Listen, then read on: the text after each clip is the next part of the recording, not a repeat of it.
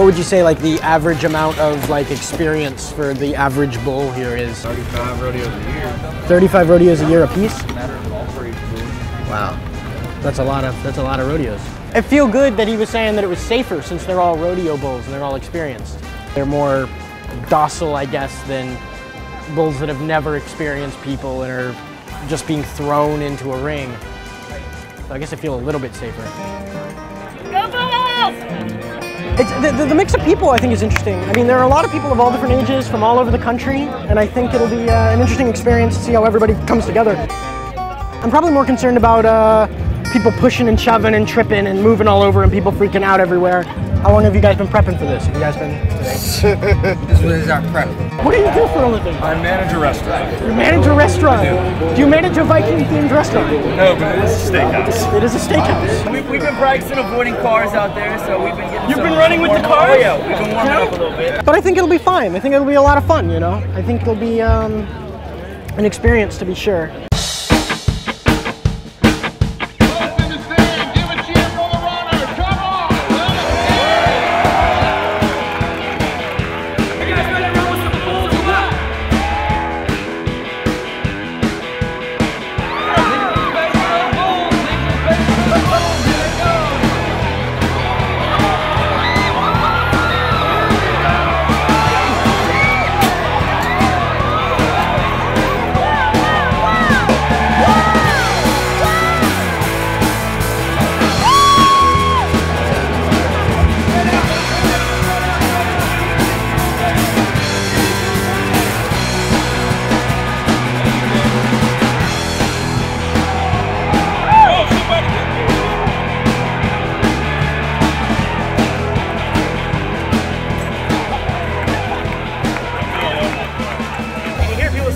You still can't see the bulls. So you wait for the bulls, and all of a sudden it's right on top of you, and they're just mad charging. So I think by the time you see them, it's already over.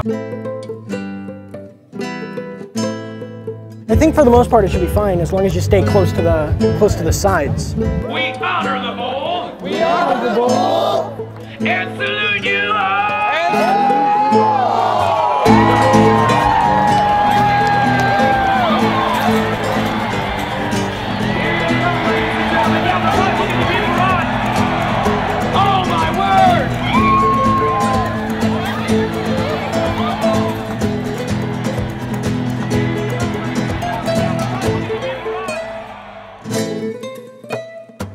I guess it was about what I expected, maybe a little bit less.